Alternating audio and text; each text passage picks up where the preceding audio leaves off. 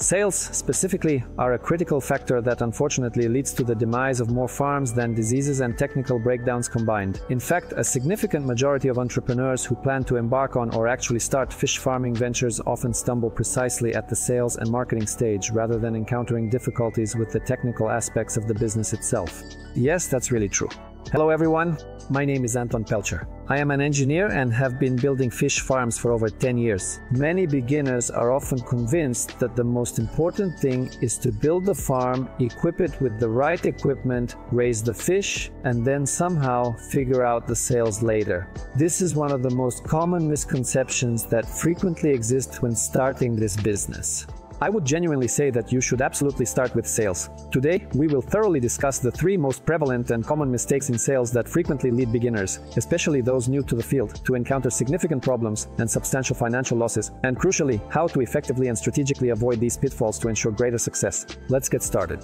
And the very first and most significant mistake is having absolutely no clear strategy. Very often I hear phrases like, "Come on, sales, we'll figure that out much later. Let's diligently build the farm first, then carefully raise the fish, and only then will we find somewhere to effectively sell them." On the one hand, it's good not to be afraid of anything and to move forward. On the other hand, if you don't clearly define your sales strategy in advance and don't meticulously work it out properly, you might simply go down the entirely wrong path, choose the incorrect type of fish, the unsuitable weight category, or the completely wrong direction for your business development. And then, no matter how diligently you try, once you've already successfully raised the fish, you might unfortunately end up facing only numerous problems and realize that you should have acted differently. But by then, it's too late. That's why it's very important to think in advance about where and how you will sell the fish you raise. Will it be wholesale or retail? What specific groups of clients will these be for? Try perhaps to actually sell some fresh fish and truly find out who genuinely needs it. Yes, of course, many wholesalers will say, "First give us the product, we'll try it, and then we'll decide." That's a fact. But nothing is stopping you from taking products from another farm and trying to sell them to those same clients. You need to have a very clear understanding of logistics so that logistics don't eat up your margin. Because if you're selling, say, live fish 1,000 kilometers away, you still need to figure out how to deliver that live fish. That means transporting them in live fish containers, which adds extra costs to your production expenses, and quite significant ones at that. That's why I strongly recommend carefully thinking through your sales strategy in advance. Who are you selling to? Wholesale or retail? At what prices? Is the market really ready to accept it? And will you actually have enough sales volume before you even start the farm? Because once you understand the realities of the sales market, you might slightly adjust your decisions regarding which type of fish to focus on, what scale to pursue, and how to proceed. But even if you possess a very clear and well-defined sales strategy, without the proper comprehensive documentation, absolutely no one will truly want your fish. I would certainly put it this way. The current market reality is that everyone buys fish mainly and only if there are proper, clean, and readily available documents. I've also often heard entrepreneurs say things like, "Let's just grow the fish first and we'll sort out the paperwork as we go, everything will be fine." As a result, the RAS farm ends up being set up somewhere, I don't know, in a zone where fish farming is not allowed, maybe just for recreation, for example, or there are some other nuances. In other words, the farm is set up in a place where, on paper, it's not possible to raise fish, not on agricultural land, not in an industrial area, but, for example, in some warehouse or something like that.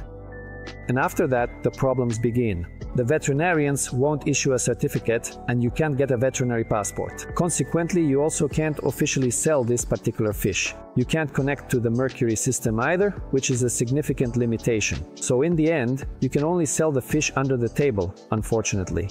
And in reality, almost no one buys under the table. And if someone does indeed buy it, it's only with a truly huge discount. That's precisely why, to avoid potential problems with successfully selling your product in the end, you must always carefully check in advance exactly where and precisely how you're building your farm, so that there are absolutely no issues whatsoever with essential documents or obtaining them easily.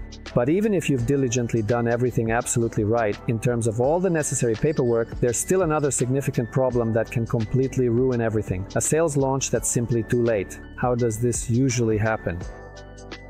The farm is built, the paperwork is done, the fish are raised, and then we start thinking about where to sell the fish. Even if you've meticulously prepared in advance where to sell everything, it still doesn't guarantee you a truly smooth and successful sales launch. And then your farm, already having market-ready fish that truly want to eat and grow and are actively overcrowding the already full tanks even more. You are then consequently forced to significantly reduce feeding, keep the fish hungry, and ultimately lose valuable productivity, simply because you didn't plan your comprehensive sales effectively in advance. Therefore, my considered recommendation is this. If you are planning to build a new farm, even at the initial construction stage or at the very beginning of growing, you should take someone else's fish and then start selling it. This way, you will truly already encounter the real conditions of the actual market. You will understand what is actually happening with sales.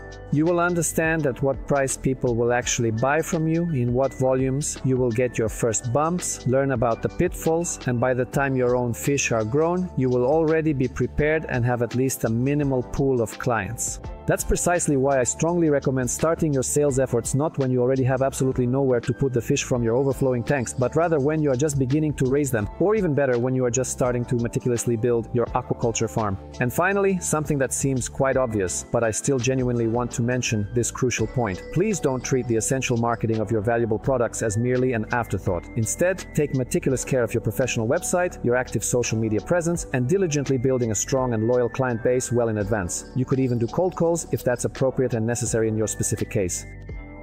In other words, it is crucial to begin the process of building your marketing strategy well ahead of time, so it doesn't end up being a mere afterthought or just a small extra tail attached to your existing farm operations. Consequently, you might find yourself with robust and efficient production capabilities but a significantly underdeveloped and ineffective marketing strategy. Marketing simply won't allow you to achieve the necessary sales volume, and accordingly, this will inevitably and negatively affect everything. That's precisely why, in a new business venture, everything should be carefully balanced: production, marketing efforts, and sales alike. Well, all I can truly do is recommend that you diligently avoid the common mistakes most beginners often make.